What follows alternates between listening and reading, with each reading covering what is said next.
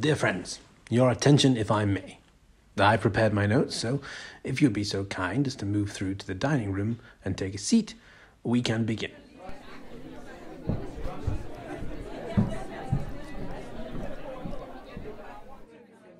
Now then, has everyone got their drinks yet? No? Dear me, I am sorry. Such is the price of the war, I'm afraid. Only one footman can only serve so many people in a given space of time. Let's see, what time is it? Later than I'd hoped already. You must forgive me, but we really should get started. Matheson, there you are. Some of these good people are still awaiting their drinks. Very well, I'll deal with it, Sir Charles. All right, so, first off, welcome back to the third-party engineering and acquisition of British Armour Group. I am very glad indeed that so many of you could make it, despite the invasion. I know that some of you have had to come a long way, too, in dangerous circumstances, for which I am particularly grateful.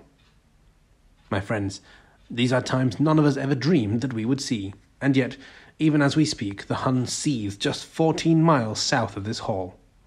As daunting as that may sound, resistance to the invasion remains strong, and I am pleased to be able to report that we have successfully thwarted the enemy's blitzkrieg strategy, in no small part thanks to the tanks designed by members of this present company, for which your country is eternally grateful. Why, only 3 days ago, a successful counterattack was made behind enemy lines by glider-borne cuirassier light tanks, knocking out a power station at Maidstone, which, as you know, has become host to the Jerry's command and control centre for the push towards London. The momentum of the invasion elsewhere has petered out, and the ground we lose to the Germans has dwindled to only a handful of square miles per day now. Crucially, London stands. What few Valkyrie Castellan tanks we've been able to make so far have been posted to the southeast side of the city, and have already proven their mettle in battle. There have been 2 pushes towards London, and both have now been successfully repelled, in no small part thanks to our newest infantry tank, whose armour Jerry has no answer for, save for ground attack planes. The RAF is, consequently, all in on maintaining air superiority over London, so that ground attack aircraft cannot get to these tanks. So long as our flyboys can keep the Stukas away, then the Castellan tanks are nigh invulnerable, and we can rest assured that London will be safe, at least for the time being. Meanwhile, we are slowly managing to produce the complex but highly effective Tulov Trident. Once a sufficient number has been completed, these will be used to equip a new elite tank unit, which will be used as a spearhead of our counterattack against the Germans when the time comes. Despite the stalled blitzkrieg and favourable situation regarding the defence of the capital, the Prime Minister is under considerable pressure to reduce the pressure on London. He approached me 2 weeks ago with his proposed plan. While the details of that plan are obviously classified, and you do not need to know them, what I can tell you is that it requires the invention of a self-propelled heavy cruiser gun. Yes, you heard me right. Churchill wants a heavy cruiser gun mounted on an armoured fighting vehicle, so as to bring an overwhelming amount of long-range firepower to bear against the Bosch's footholds along the Dover Road. Specifically, we're referring to the BL 7.5-inch gun Mark VI. There are 25 of them currently laid up in storage, formerly of the Hawkins-class heavy cruisers. While 2 of the Hawkins-class are to have their guns restored for wartime service, and 3 of the guns have been installed as coastal defence guns at South Shields, the remaining 25 7.5-inch guns are lying fallow, and the PM wants them turned on the Hun, and quickly. I'm sure I don't need to tell you that this is a big ask. The BL 7.5-inch Mark VI is over 26 feet long, and weighs in excess of 10 tons. To fit such a large weapon to an armoured vehicle is almost unprecedented.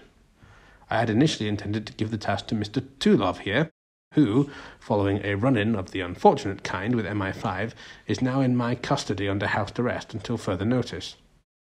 I thought it the perfect job to exercise his famous mind during his house arrest. But alas, he insists on having the gun be mounted in a rotating turret. This is, in my view, absolute folly. It cannot be done safely or effectively or reliably. So you can get that idea out of your heads right now. I want these guns in stable casemates that can take the punishment, all right? To wit, I now turn to you to do what Tulov here is unfortunately too stubborn to do. I can only hope he proves more useful to me in helping me assess these design proposals you bring to us. All right. I can see you're getting restless at the thought of such a task. Please do remember that only a very limited production of 25 vehicles is required, or even possible, for there are only so many guns. So don't panic, all right?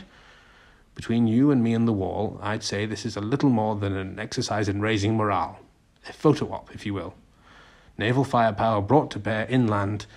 It doesn't sound very practical from a military standpoint, but with the enemy at the gates, I wager its poetic and symbolic value is worth making these machines actually decent. It's no good just looking the part. Let's surpass expectations. Let's make these old guns dangerous again, shall we? Well then, without further ado, please see the following specification. Armour think this should be sufficient to repel the 20mm autocannons of the enemy's light panzers, but that's all that's required as far as Armour is concerned. These shouldn't be getting shot at. As ever, you'll have to keep to the weight and size restrictions imposed by the railway, however. And yes, I should also mention that we have been asked to find use for the already completed Meadows DAV Flat 12 engines now that the Covenanter, which they were originally intended for, has been cancelled. And it's just as well, really. I mean, that design was rapidly becoming overcomplicated. Didn't look right.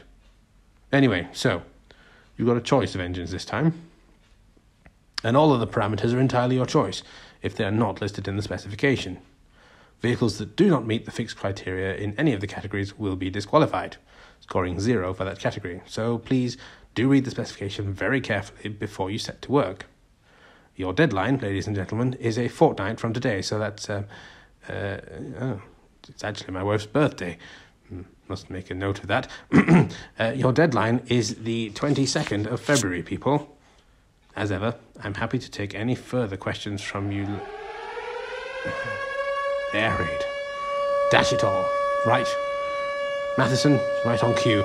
I'll lead these good people down to the shelter. Please make sure that Mr. Tulov meets us there promptly, would you? I wouldn't want him getting any ideas in the chaos, eh? Now then, don't panic, everyone. I had the local shelter built to my very own specifications. It's rather excellent and very close. So quickly now, follow me.